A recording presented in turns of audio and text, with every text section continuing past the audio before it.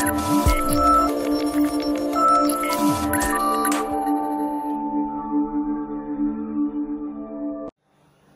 friends, welcome back to our channel. In today's session, let us have a look on the C programming interview questions. See, the first one,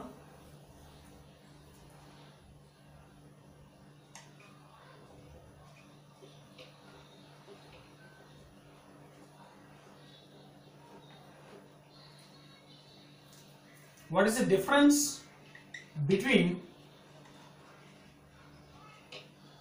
break and continue? Right? So this is a frequent question, so we can expect. So that is, what is the difference between a break and continue?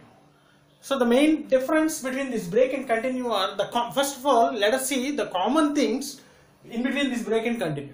So these break and continue statements will be used in only the iterative statements, that means loops. So these are used in loops.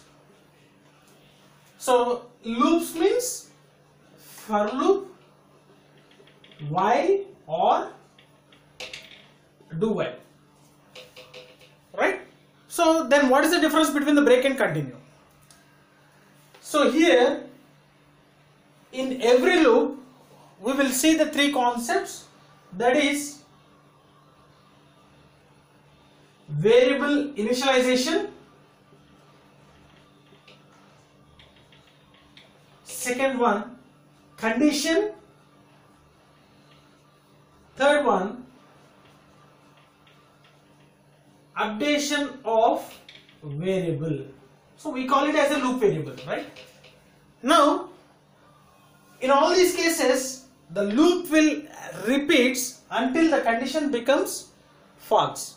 But here, in case of break, irrespective of this condition, so this condition either it may be true or false, if the control executes this break statement, the control will come out from the loop. Right? So this control comes out from the loop. So irrespective of condition. So even the condition is true, whenever the control executes this break statement, automatically it will be, the control will come out from the loop. Next, continue. So here, in the case of continue, the control skip the current iteration and proceed with next iteration. So every time the loop executes is called iteration. So whenever the control executes this continue, automatically that particular iteration will be skipped and the control will move on to the next iteration. So that means if the control executes this break statement, the control comes out from the loop. If the control executes this continue statement, the control skips the current iteration where this continue is existed and it will be proceeded with the next iteration. Right? So hope you understood this minute difference between the break and continue. Now, coming to the second one.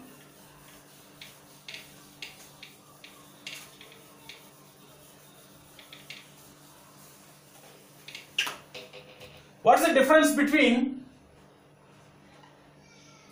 variable and array? Variable and array. See, variable, array.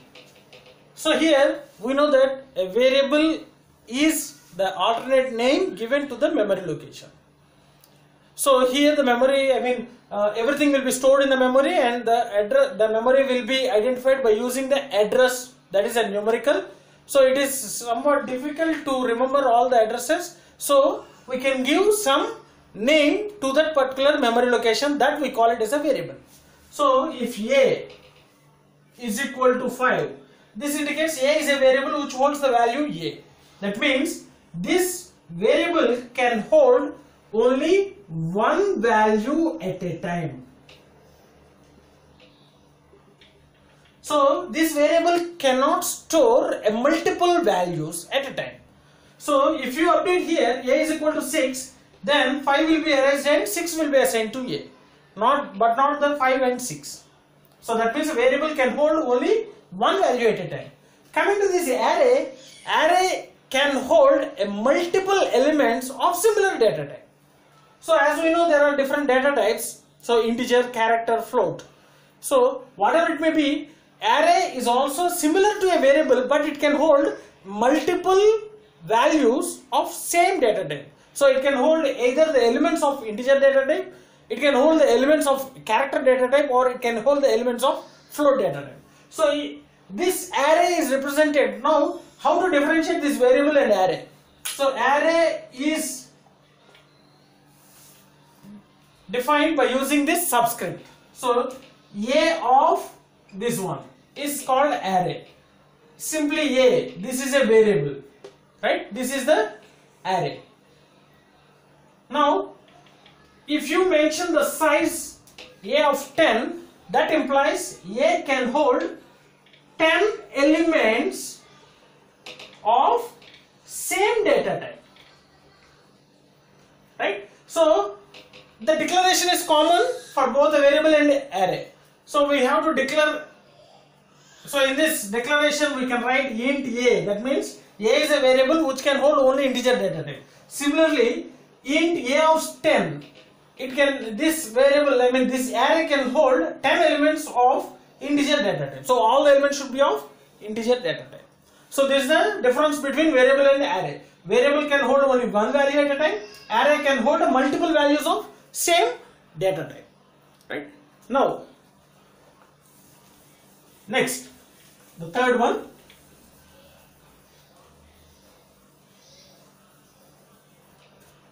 What is the difference between array and strings? Strings, as we have discussed just now, array is multiple elements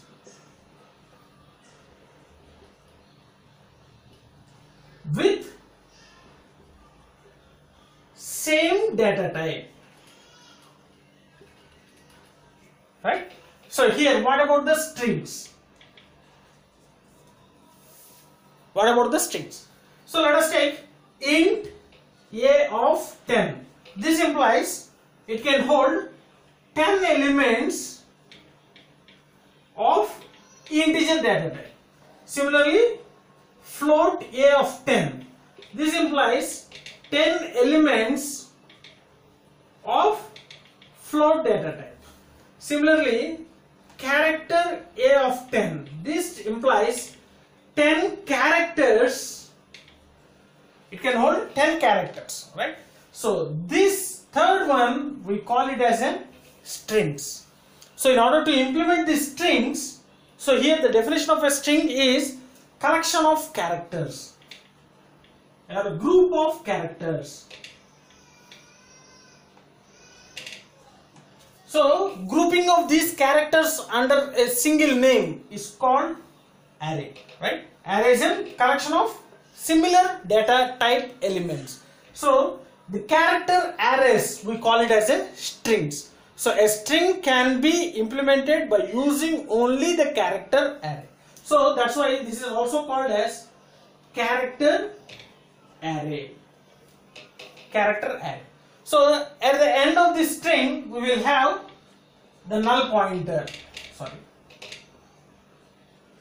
Null pointer. So for every string, the end of the string will be the null pointer.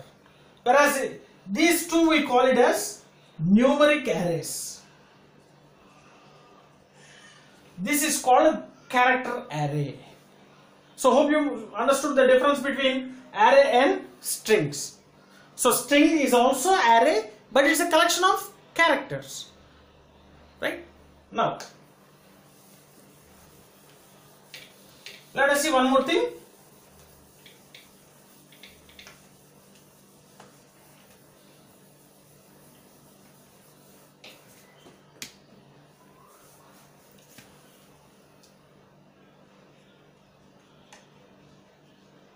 Structure and array.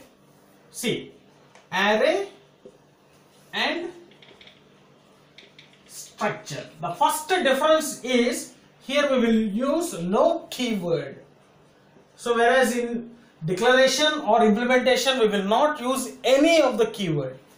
Here we will use struct keyword.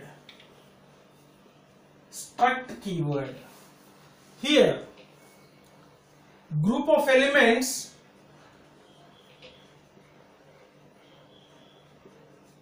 of same data type.